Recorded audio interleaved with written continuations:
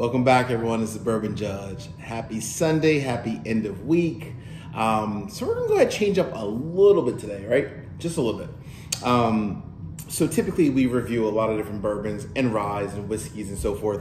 And a lot of times it's, big distilleries, right? Buffalo Trace, 1792, Heaven Hill. But I wanted to kind of change it up because a lot of times we review bourbons that are made by MGP, right?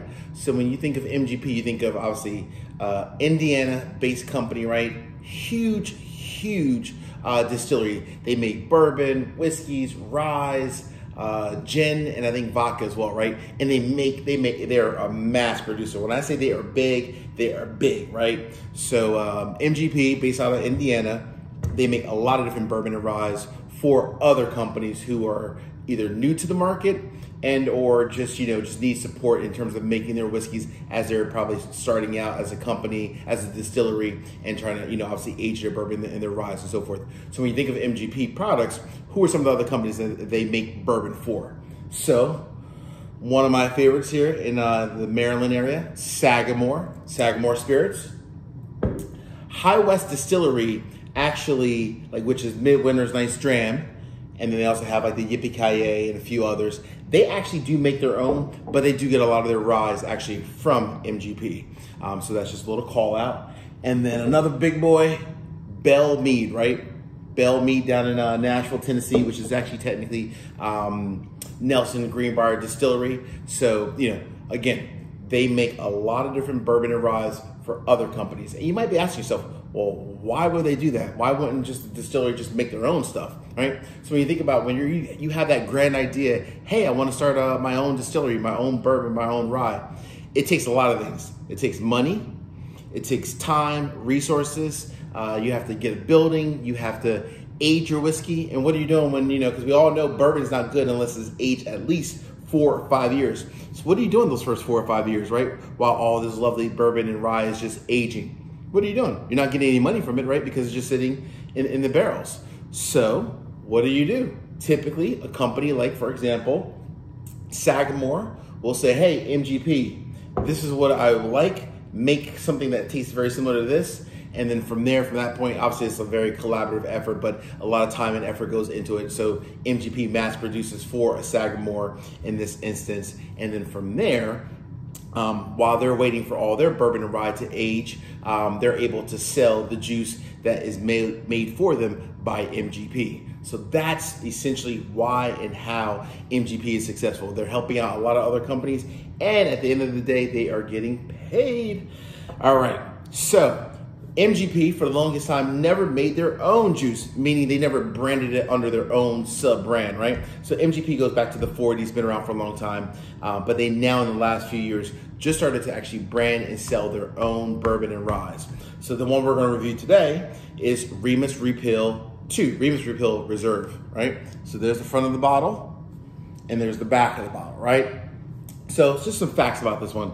So this is the second version. The first version was a lower proof. I think it was in the 90s. This one comes in right at 100 proof, and the MSRP is anywhere from, let's call it 75 to about 80 bucks. If you find it, it is a little hard to find, I'm not gonna lie. But if you do find it, it should be in that $80 price range, right? No more, no less. Again, because it is an MGP made product, at the end of the day, it should be phenomenal, right? They make a lot of other great, phenomenal products for other companies. Their own juice should be good as well. All right, so I'm gonna go ahead and pour this bad boy. So when you think about Remus, so let me give you a little bit of history about George Remus, right? So that's that's the actual name of the gentleman who they're, I guess, naming this bourbon after, right? So there's the back of the bottle. You can see a little bit like his picture and his history. So this guy was a character, right? And I mean character, George Remus was a lawyer and a bootlegger, and he was actually called the king of bootlegging, right? So this guy was pretty smart. So as Prohibition came about, George Remus, again, he was a lawyer for a long time, but he also defended, obviously, as a lawyer, some individuals who potentially may have been criminals. So what he decided to do was, knowing that Prohibition was around, and during Prohibition, the only way to sell bourbon was through medicinal purposes, right? You truly had to go to a pharmacy to actually, and obviously go to a doctor to get a prescription, but then go to a pharmacy to get your bourbon. So what did he do, outside of being a lawyer and understanding how the law of bourbon worked at the time with the whole Volstead Act? He was a very smart man. He purchased pharmacies as well as distilleries, and not only made the bourbon, sold it in the pharmacy, but then on the side had his people outside of the pharmacy selling bourbon, let's call it, on the secondary market. So there was a secondary market even back in the 40s. That's pretty damn genius, right? So hey, really cool story. I mean, honestly, George Remus, gosh, I gotta give it to him. And the man made over $40 million in several years, right? So that's pretty cool, pretty cool. And I should say, by the way, not the 40s. This was actually back during Prohibition, so like in the 20s. All right, so let's go ahead and get into the color here. So beautiful color. All right, very nice. So this is a very dark. So I do know from the front here, this is a blend of 11 and 12 year bourbons, and it's a high rye bourbon as well, right? So 11 and 12 year age statement, and it's a high rye bourbon, right? Beautiful dark color. So nice little char on this bad boy. All right, let's go to the nose. Smells great. Smells really nice. Should smell good. I mean, MGP, gosh, you have millions of barrels aging. So off the nose, two things stand out. Two things, equally actually. Almost like a burnt orange peel and like burnt caramel, just kind of mixed in together, right? A little bit of spice, obviously, because you got that high rye. A little spicy on the nose, not too much ethanol.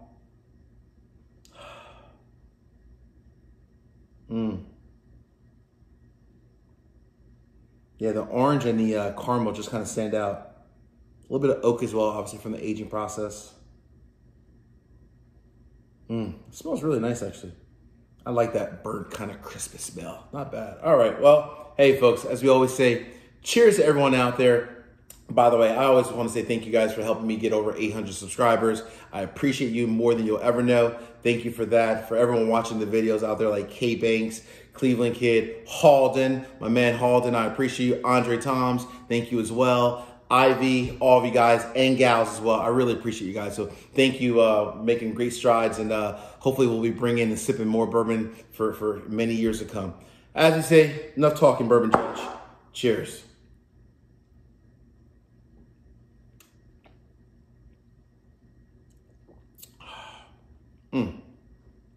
All right. So everything from the nose transfers to the palate. You get that that burnt orange, maybe like some mint as well in there, actually. Interesting. Burnt orange, the burnt caramel, the oak, very oak forward first and foremost.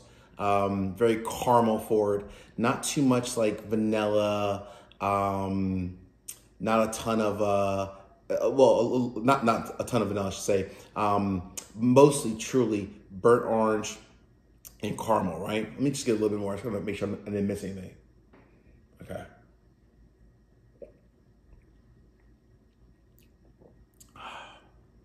Okay. I didn't miss much. The finish is super quick. And I mean super quick. It went down, but it wasn't really like memorable. So, you guys know me. I'm an honest judge. I'm going to give you a straight up honest verdict. The verdict is in. MGP, you failed me. $80. I spent $80 on this. So from me to you, save your $80. There's a lot of other products that MGP produces, or companies they produce for, that are better than this bad boy. I'm actually quite disappointed. Again, for something that is, again, a blend of 11 and 12 year whiskeys or bourbon, whatever, you would think, and at 100 proof, that this would be a phenomenal product. I actually thought it would be, right? But unfortunately, it misses the gap. And the reason why, so I'm always gonna tell you the reason why. The reason why, the finish, super quick. The palate, while everything did transfer from the nose to the palate, it was there, but it wasn't memorable. It just wasn't well-rounded, right? Like I sipped it, and as soon as I sipped it, it went away. It was like, okay, well, I think I just had bourbon, but it wasn't really good bourbon. It was just, I had bourbon. So for $80, I want something that's memorable, something that's really, really enjoyable, and something that I would love to share with my family and my friends. My friends and cousin Anita, let's pass on this bottle. Folks, as always, thank you for watching the video. I appreciate you guys. Have a wonderful rest of your weekend, and talk to you soon. See ya.